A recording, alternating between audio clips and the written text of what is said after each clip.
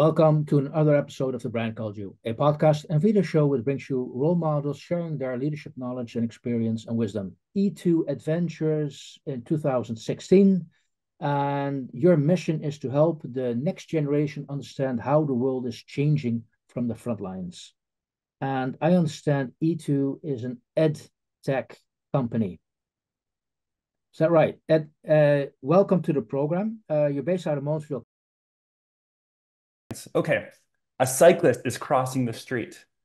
Should you keep going and your car can't stop? Should you keep going into the cyclist? Should you turn left into an elderly gentleman sitting sipping his coffee? Or should you turn right? And you don't know what's on the right side. There's a little overhang, but there's a 50% chance you'll severely hurt yourself. There's a 50% chance that you might uh, not hurt yourself. And Wow. and and this is a real world issue that's being programmed into vehicles that we're going to put to the audience live, and they're going to see that, wow, these ethical questions are being grappled today by the engineers who were in the car with, and I need to vote. Stopping isn't an option. So, what are people, children learning when they see this? What are you hoping for? There are so many layers of what I hope the audience learns. My hope, my grand, so for everyone, we're looking for an expansion of consciousness Mhm. at a basic level, that there's a world beyond your school or your home or your day-to-day life. So that for us is a success. The next layer is to show that what you're learning in school is actually applicable in the real world. But the real reason why we're running this program is that we really want people to see that there are problems that still need to be solved, Mhm. and that we don't have enough people working on them, and that there's opportunity in participating in the development of the world today. Not all, the adults of today have not solved every problem. And by showing these problems to the next generation, they can see that they can have a hand in making a difference. Okay. So does that mean you put people, do you give them societal issues to consider and to think about? Or is it just a normal day-to-day management job they can have an insight in? How do you Well, split your topic? maybe I should, yeah. So let me give you a few more examples, because this is you know, I just need a quick moment to reflect. It's hard when I'm juggling so many ideas and industries. We work in 50 industries, and Mhm. within each industry, there's Mhm. multiple companies and different ways of expressing that place. I'm going to ask you to repeat the question in just a moment, but I just need to explain the breadth of what it is that we do before jumping back in. I just wanted to share, for example, we have different programs, for example, going into the hearts of data centers, of factories, of ports, of landfills, of um, trucking depots, of electrical grids, financial systems. Our goal isn't only to pose ethical questions to students, but to help them see how we're all connected in these ways through these various systems, so that they can identify problems of any caliber. It can be a social problem, like what we mentioned before. It can be an environmental problem, an economic problem, and through that they find their own way. And so, yes, a lot of people may find that they want to work at in a certain company or industry in a role that is predefined. But in a world that's changing, where you don't know what the jobs are going to be in the future, the next best thing you can do is understand what are the underlying systems and technologies that are changing the world, so that by the time I'm ready to make a difference, I'm ready to make a difference. So And that could be in innovation capacity, entrepreneurship capacity, design. It could be in politics. There's so many ways to do it. And with, all these industries clashing, um, it's difficult to predict, even for the experts on the front lines. I got that. So you're describing what people would call 21st century skills, helping to develop that. Yeah, exactly. Or how we see ourselves is as deliverers of context. So, we're not teaching people how to code. We're not running boot camps for entrepreneurship. We're rather context providing or democratizing access to the real world so that they understand the value of 21st century skills. Yeah. And it also resonates with me that you're actually explaining, why do I have to learn math? Why do I have to learn physics? Well, because you're going to apply it in that particular scenario. That's exactly it. And what's interesting is that when you for many people, their experience in school is that their educators will bring up specific examples to help bring that particular theory point to life.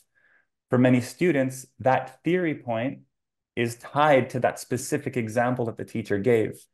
When what we're finding is that there's a myriad of examples existing and not yet existing that can be inspirational for people that and by helping people think in systems and giving them the confidence that they can find these connections for themselves in the world, that they can find greater use for their education out there once they graduate.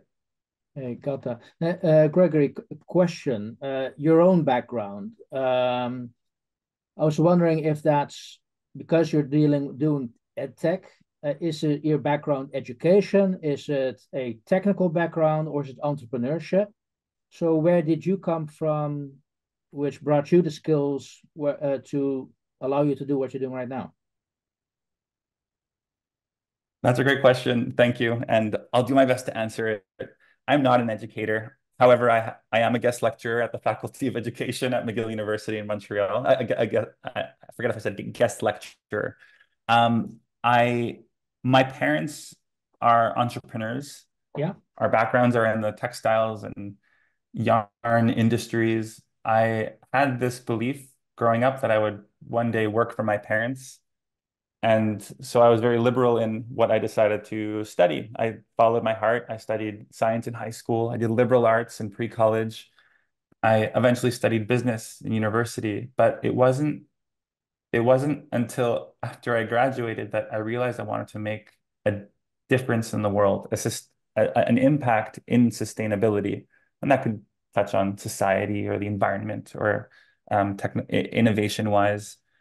The issue is that I didn't really know much about the world aside from my parents' companies. And Okay. so my personal journey to creating E2 Adventures was really based in knocking on every single company's door that was possible to reach on every highway and every high rise, inviting myself into the operation simply to understand, how does your company work? And through that, I found so many problems that I could work on.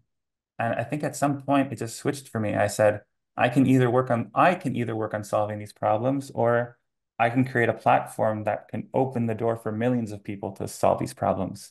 And so I chose the second route. Great. Hey, by the way, did you disappoint your parents not following their footsteps, or were they okay? Uh, this is, our at family dinners, it goes between utter support and inviting me back into the family business. Yeah. It's a mixed bag when it comes to Yeah. Well, you can my always parents, but yeah, I do have their support, so that is yeah, I'm very fortunate for that. yeah. But get your parents on record. I would say, just get them to join your program, turn it around. I'd say. I think so. I think Yeah. so, and well, and that's really where we're trying to grow things. So, our family businesses are Okay. small. The companies we work with are typically very large industries. We're thinking, private jet manufacturers. Yeah. Our goal is to show people the big picture, but Yeah. ultimately, when it comes down the road, when we roll out our in-person visit program, we want to incentivize people to visit small businesses like those of my parents. In your own community, visit going behind the scenes of the restaurants, the car dealerships, the places you never even thought of, like the warehouses and data centers, or telecommunications towers, because these are all somehow connected. And it doesn't have to be a massive industry for you to get or take inspiration from this as your starting point in your journey of expanding your consciousness. Okay. Now, thank you for that, by the way. Now, Greg, you're probably familiar with the story about, if you take a doctor from 100 years ago, around 1900, put him in an operating room today, he would be clueless. Same with a pilot. He would be completely, utterly clueless and useless in a modern day plane 100 years later. If you pick up a teacher and put him in the classroom, he'd recognize, hey, I see that same class of kids. It hasn't changed that much. I've also seen people who don't have that educational background, when they try to innovate education, they get a pushback. Well, you don't understand education because you're not from our industry. So it hasn't changed that much over the years. What's your experience with schools, with teachers, when you talk about what you're trying to do here? I think this is a great question. I'd love to say two things. Firstly, you're right. As a non-educator, we work with educational consultants to really help us understand what are the connections to the curriculum. But I would actually disagree with your point that that the capacity for I mean, the way I interpreted your point was that the capacity for change among teachers hasn't really been prevalent over the past 100 years. I would say that the main thing that has existed 100 years ago is still there today, and it's actually quite a positive thing. And Okay. that positive thing is the potential of every teacher to take this theory, their theory that they're masters of, and apply it in a totally new context. So if you take a teacher from 100 years ago, and you know, and you go to a carriage factory where they're making carriages for horses, they would apply the same logic for this new context they never thought of or seen as a teacher today visiting I would say, a quantum computer, or maybe let's think of an equivalent, a car manufacturer, right? Same teacher has never been to this industrial context. For both teachers, it's a new environment. And we see our role as the bridge between the education system and the economy, as really providing the frameworks for teachers to see that they have this all under control, and to help them activate their inner Miss Frizzle, who was a character in a 90s TV show called The Magic School Bus, to activate this risk taker within them, to and provide them the support to say, you know what, I can visit this new place I don't know anything about, and I know that, let's say you're an English teacher. I know we will find an issue that we can debate, that we can talk about, that we can write about. Let's say you are a math teacher. We're gonna find a shape in this factory, and we're gonna talk about the importance of that shape in the big picture. Or we're gonna find trigonometry in this place. Let's say you're a science teacher. We're gonna find our theory in life sciences or planetary sciences. There is always a connection for every core discipline. And so when we look ahead at the 21st century, I don't think the education system really needs to change. The theory is there, and it applies to the world. So it's not the content of what we teach and discuss in school, it's the format, it's the mechanism by which it's communicated. And we firmly believe that the future of education is in experiential learning. That's a very good insight, Greg. Thank you for sharing that. Now, uh, two more topics I'd like to discuss with you. First of all, you mentioned 50 different industries you have already brought into the classroom. First of all, how many classrooms? How many people, how many children do you think you've been able to reach and educate in this manner? Yeah, so thank you. That's a great question. Since the beginning of this school year, we have run October, November, December, January, February. We run 5 events so far, and we always do it in different languages. So this year we've been doing them in English and French. And we've had 25,000 registrations, and with the average class size of 25 students. I'll let the audience do the math of Yes. how many Good. teachers and classrooms we've reached. And this is across every grade level. So for the same event, we'll have students who are 10 years old as 17 years old. And we'll have also every single class, every single discipline represented from different schools. So we'll have language, social studies, math, and so on, because everyone's pulling from the real world whatever it is that they need for their class. Nice. Now, you do this out of Canada. I understand you're also expanding to the United States. Any other plans to turn this global or even more international?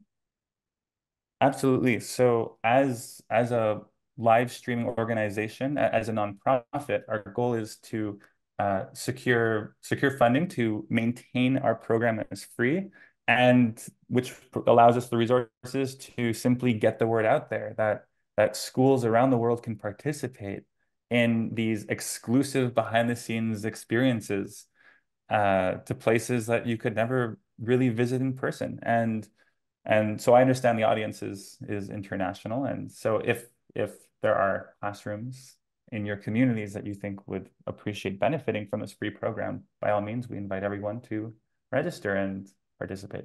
So they can reach out to you to E2. By the way, the name E2, where does the name come from? E2 Adventures. What's the E2 stand for? So when we started, it was really E2 was education. It was about bridging education. That's the first E, and economy, the second E. From a sustainability perspective, it wasn't really a sexy name at the time, and so we quickly rebranded to experiential education. Those being our two E's. Yeah. Okay. Well, uh, that's a good serendipitous that you still are able to use the two E's there. So, planning to grow international, get more students, more topics, more countries involved in this exploration, experience, Experiential education. experiment. That is, it's a difficult word to. I'll stick with E2 to be honest. Easier to pronounce.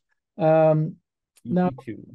in this whole endeavor, do you have mentors, role models? Where do you draw your inspiration from, so you know you're on the right track?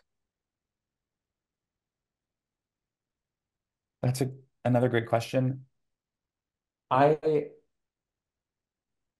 I feel crazy a lot of the time because what we're doing has never been done before. So it just takes a ton of sanity checks.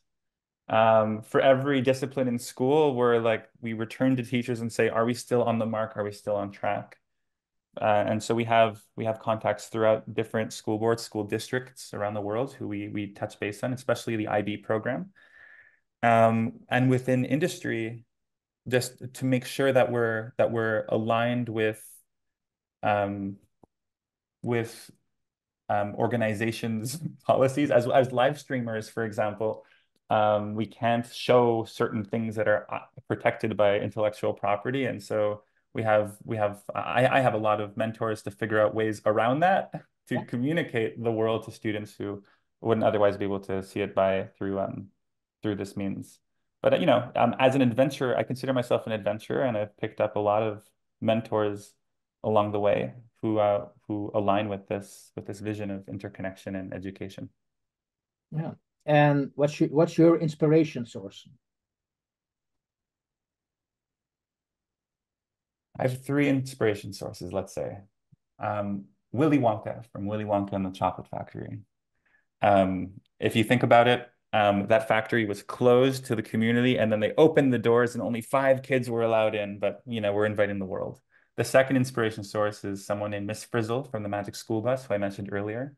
And the third source is a television series called How It's Made by Discovery Channel. They were very popular in the 90s and 2000s, and they're all based in my city. So I benefit from meeting with their team and getting inspired by how they changed the world of industry education. Great. Now, last couple of questions, Greg. I loved talking to you about what you're doing, helping to, you could say, provide those 21st century skills. Um, has it been a bumpy road so far? What were the big mistakes you've made along the way, and how did you recover? Yeah. So growing this initiative, I mean, I must have quit 20 times. And then I would speak to one of my mentors, who's my mother, and she'd sit me down and talk me back up and remind me of what my vision is and what I want to accomplish. And then I would get right back in there. And before the pandemic, we weren't actually an education technology company. We were running in-person field trips.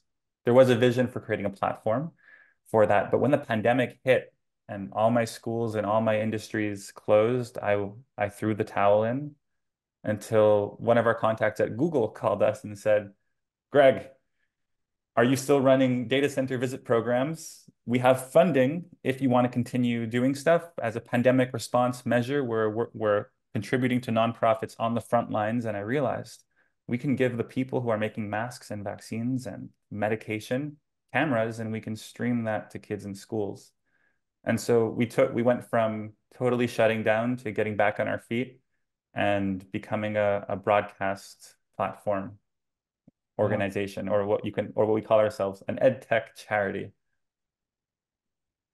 An ed tech charity. Hey, so you've already shared a lot of very useful lessons and insights for people who want to start their own career. What would you like to add to what we've already discussed? What would your advice be? What I've found over the years, for people who see the big picture, I've only found two sets of questions that were asked. The first set of question is, where does it come from? Where does it go, and why? And so I encourage everybody to, for example, look at the world, look at the room you're in right now and ask yourself, do I actually know where that comes from? And do I know where it's going? Do I understand how it got to me? And by asking this question and getting up and calling the company and visiting them, the companies you pass every day, you will find not only opportunities for yourself, not necessarily at that company, but in the systems you're exploring, but a deeper understanding of how the world is changing, so you can see how you will fit in when you're ready. The second set of questions I found is, who owns that? So similar questioning, not where does it come from, where does it go, but following the chain of ownership and seeing, and then being able to see the interconnected nature of things, and then understanding through that lens what part of the world you want to be a part of. Great. Hey, Greg, I want to thank you so much for doing your part, helping this very complex and changing world come alive, and helping people to understand how to navigate that, I guess.